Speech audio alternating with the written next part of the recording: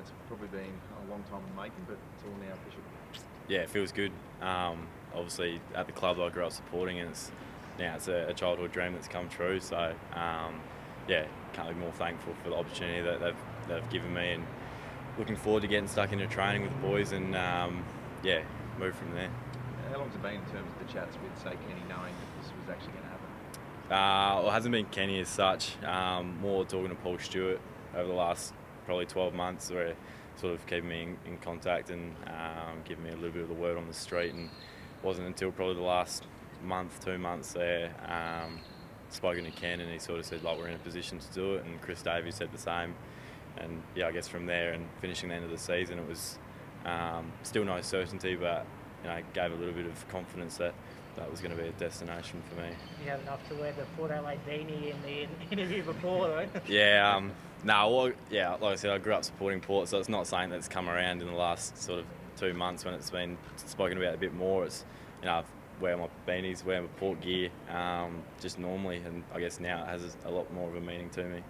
Come off a hell of a year for the Eagles. Fair to say, pushing for round one, that's a goal? Oh, yeah, I guess that's a goal of mine, and it will be a goal moving forward. But yeah, I guess for the time being, we'll just focus on getting pre-season done and yeah, work my ass off and yeah, see how we feel round one if the body's good. Just tell us about where you were last night. I had a few mates around you, and what did you party on a bit afterwards? Down at the Wallaroo Tavern with a few other mates, Caleb Poulter and Zach Phillips. Yeah, we had a few quiet ones. It was a long night, so be rude not to. So yeah, after the draft was done, we definitely had a few more beers, and Dad and I shared one. It was a special moment, and yeah, with the boys as well. So yeah. Was it important for you to be back home when it all went down? Yeah, it was for me. Obviously, moving down from the country beginning of this year, being away from my family for a while, and it was good just to be home with mates, and yeah, I wouldn't want to spend it anywhere else and with anyone else apart from my parents, being the biggest people for my footy in the last 3 or 4 years. So yeah, it was the right thing to do, and yeah, loved every minute of it. When did you find out that you could be selected by Port Adelaide as the next generation academy player?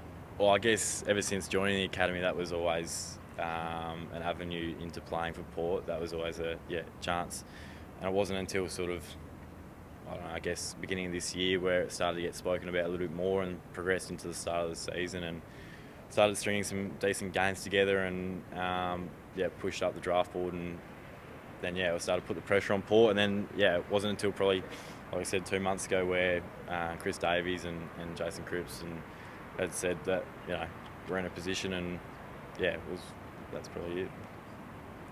Lachie, you've been described as ready-made to step into the side. How excited are you that you could potentially force your way into a side in the premiership window, realistically?